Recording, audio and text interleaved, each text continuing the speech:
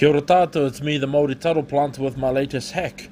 The cost of one bucket from Bunnings that will fit a taro plant and accommodate for its growth is $3.68 including GST. But for $3.20 including GST, I can buy a coffee sack, cut them in half, and each half will accommodate up to 3 taros. That's right, 6 taros, 1 sack for $3.20. So it's a bargain. Here I am with my niece planting away 3 taros in each half of a coffee sack.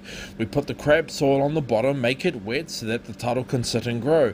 Then we get the good stuff, which we found for free, complete with worm castings and bits of wood. It makes the perfect mulch and the perfect planting medium that goes along the top. You see, it doesn't really matter what you put taros in, it matters what they grow into, and because taros grow upwards instead of downwards, you want to put the good soil on top and the crap stuff at the bottom, and here are the results. Better living e te iwi. Like, share and subscribe for more hacks from the Māori Taro planter. Kia ora tātou.